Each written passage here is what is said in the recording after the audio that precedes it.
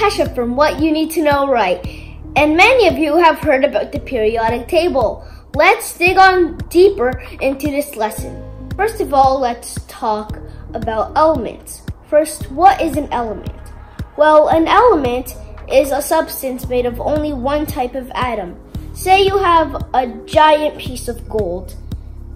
Giant, and then you break it down to a super microscopic, minuscule piece, and if it still has the qualities of the bigger piece of gold, that means it's an element. First, what is the periodic table?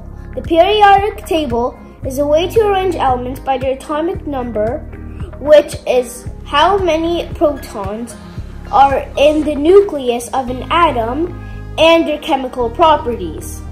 There are 118 elements in the periodic table present today. They can be arranged in rows and columns. There are 7 rows, and they can also be called periods in the periodic table.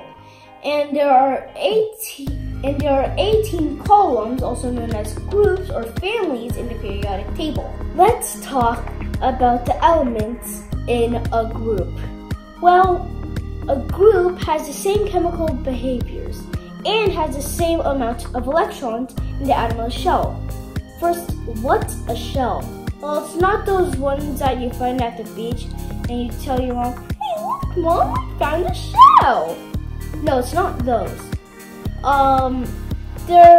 Think of the Earth as the nucleus and the Moon as the electron. It circles around the Earth like an electron would do to the nucleus. Let's talk about the first column in the periodic table. They are the alkali metals. They include sodium, potassium, etc. Well, except for hydrogen, because that's a gas. But let's talk about that later.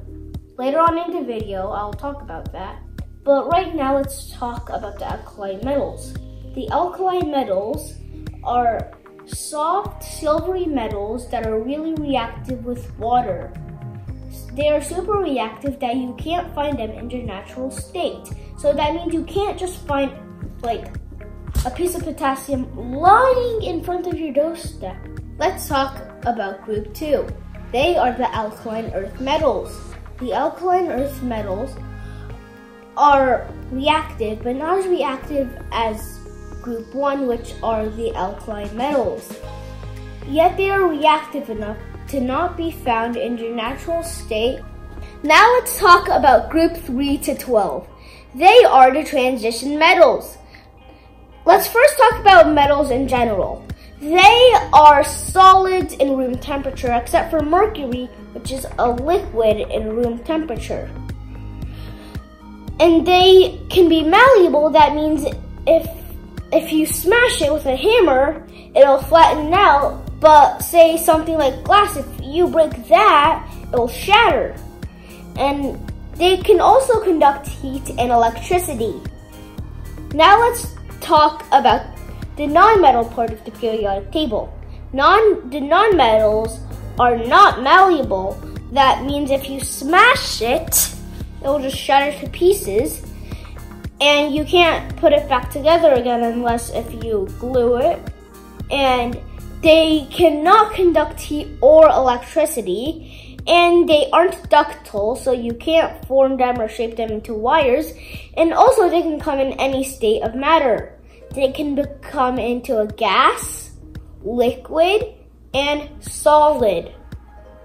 Now let's talk about group 17 in the non-metals group in the periodic table. These are the halogens. No, these are not Halloween. They include bromine, chlorine, and fluorine, and other more. These are colorful and very reactive. Now let's talk about group 18 in the non-metals. These are called the noble gases.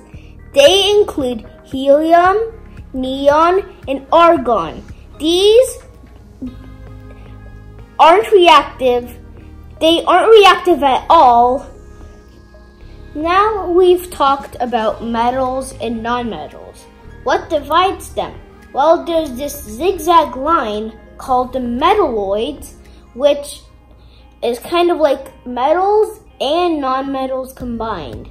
First, they conduct a small amount of heat and electricity, and some of these include boron, arsenic, germanium, and silicon. Say, silicon can conduct electricity, but not that much electricity as, say, a piece of iron. But it produces more electricity than a piece of carbon.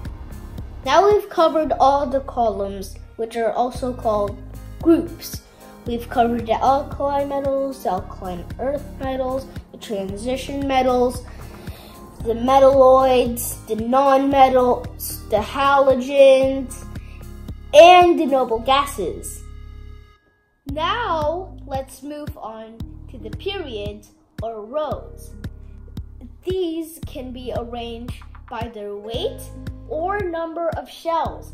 The lightest goes on the top, and the least amount of shells goes on top, and then the bottom amount of shell and the greatest amount of shells, and the heaviest go in the bottom. Say there's only one shell in helium and hydrogen, but in the fourth